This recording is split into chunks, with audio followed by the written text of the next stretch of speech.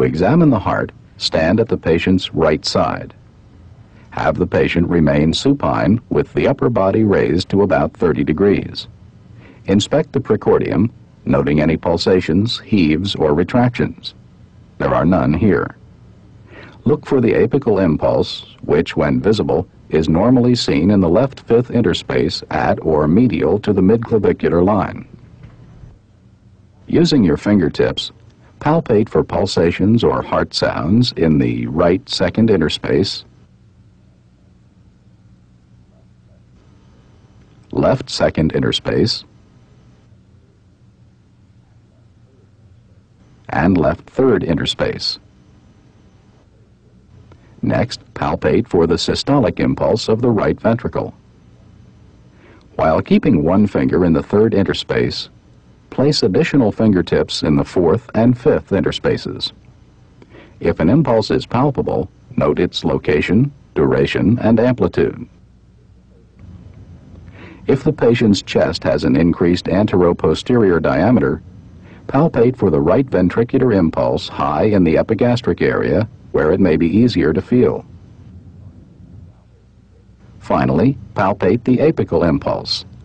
If it is not visible, feel for its location with your palm and fingers.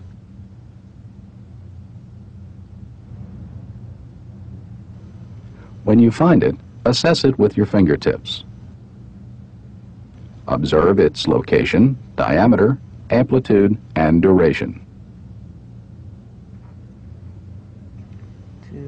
Identify its location by the interspaces in which you feel the apical impulse and by its distance in centimeters from the mid-sternal or mid-clavicular line.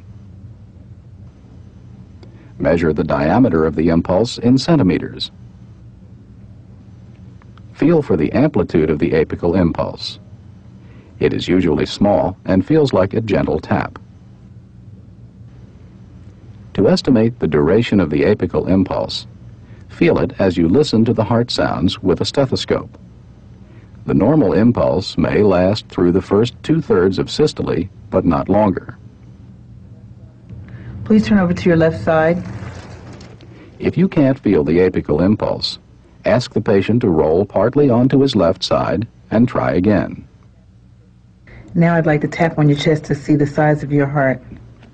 If you still can't feel the apical impulse, estimate heart size by percussion. Starting on the far left of the chest, percuss toward the left border of cardiac dullness in the third, fourth, fifth, and possibly sixth interspaces.